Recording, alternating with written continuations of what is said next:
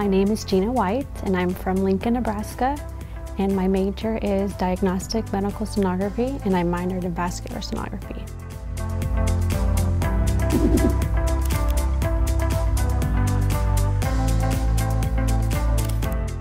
I chose Bryan because it's one of the top 15 schools in ultrasound in the nation, and mainly because of the small class sizes and the amount of resources and clinical hours we receive as students.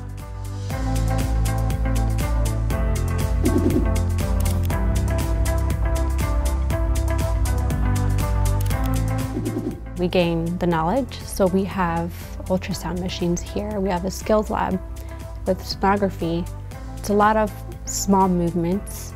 We get to do abdominal scans, so we learn to scan the liver, the kidney, pancreas, gallbladder, pelvic. We can look at our uterus and our ovaries. And then we also have outside volunteers that come in for babies, so we get to scan OBs. We learn very specific anatomy, very specific diseases related to ultrasound and all of those signs that we see on ultrasound.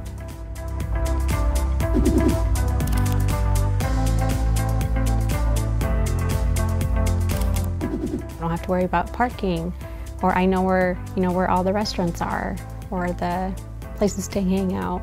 There's parks, and there's a new downtown area where we have a lot of restaurants and activities that you can do. I'm very comfortable, and I enjoy Lincoln, Nebraska.